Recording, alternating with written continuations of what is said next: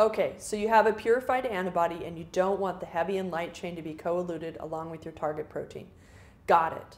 How we proceed from here will depend on your elution conditions.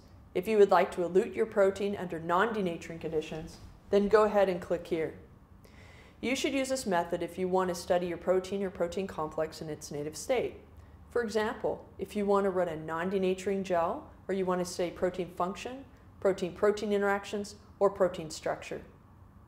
Alternatively, if you're only primarily interested in running an SDS page gel, you can elute your protein in SDS or LDS sample buffer containing reducing agents. If that's your preference, then go ahead and click here. And if for some reason you only want to use denaturing conditions that are non-reducing and you don't want to have either DTT or BME in your elution buffer, then go ahead and click here. Go ahead and select the elution conditions that best describe what you plan to do: non-denaturing, denaturing and reducing conditions, or denaturing and non-reducing. Take a moment and make your selection. We're almost there.